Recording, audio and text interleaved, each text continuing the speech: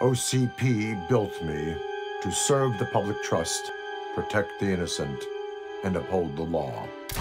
So when I found Kano dealing arms to old Detroit's gangs, I had one duty: apprehend him.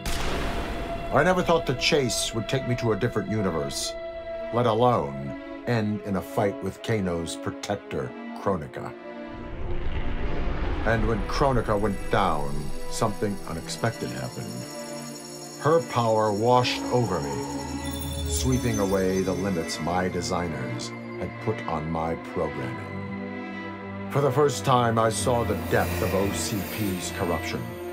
It wasn't just a couple of greedy executives. It was the whole damned company. OCP is making a killing playing both sides, selling to cops and criminals. When I get home, I am bringing them to justice. It will not be fast or easy. OCP has too much cash and too much firepower for me to clean things up alone. It is a good thing this will be an interagency effort. Welcome to the future of law enforcement.